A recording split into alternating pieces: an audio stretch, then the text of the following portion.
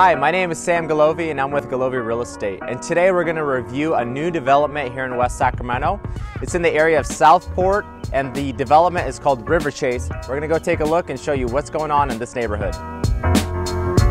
So this community has a tax base of 1.1%, but also has a special tax of $135 a month. The HOA is currently at about $108 a month. That takes care of the street, the park, and the landscaping. So the base price on these homes is currently running in the high 300s, and that is without any extra updates and things like that. The square footage is also anywhere from 1559 to about 1835. You can choose between a 3 or 4 bedroom and a 2.5 bath.